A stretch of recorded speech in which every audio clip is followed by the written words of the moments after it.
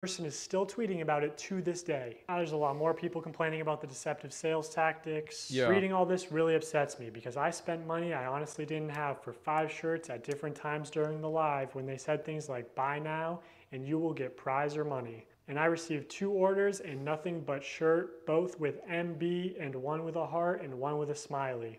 I was hoping for at least a couple things for Christmas for my family.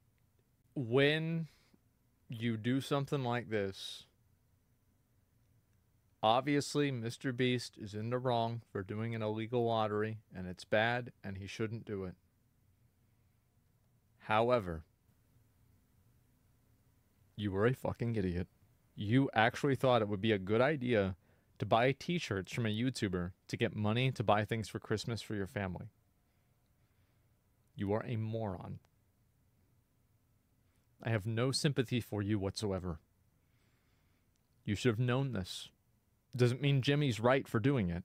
He's also bad. Now this